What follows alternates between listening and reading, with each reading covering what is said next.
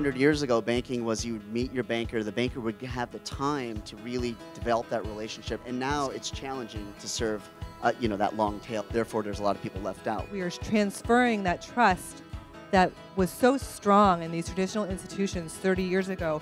We're transferring it back to individual relationship managers because it feels safe.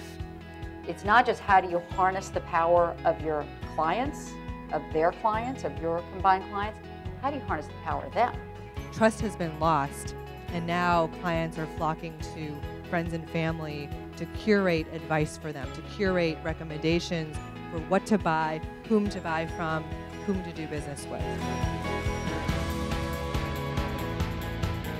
There's a certain class of products and services that you can't just replace with a website, and that's what's so exciting about social media. This era of technology is not about replacing human capital. Social media is about enhancing human capital. Part of it is doing more. So instead of just looking at someone's balance sheet and how much I'm going to invest for them, what does their insurance planning look like? How about their college savings? What does their debt management look like? Really leveraging professionalism beyond just what I bring.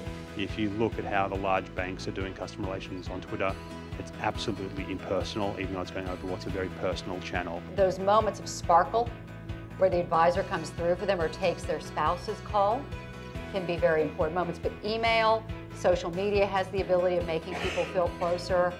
Phone calls, all those things matter. What gets us most excited is really the 45,000 users that we enable day in and day out, thinking about how they can use social media to help transform their businesses and to be innovators more broadly. You know, the regulators are cautiously open to open, somewhere on that spectrum for innovation. And that's very different than what I have seen in my career. Innovation in this era of social and mobile and cloud, it's never been easier. It's all around us, and yet it's never been more important. We've had to do more, and social tools in particular and innovating to stay in touch with clients is important because they demand more. The true innovation, I think, from a business perspective, happens in your four walls and happens with your field organization. And it's a pleasure to partner with you to enable that.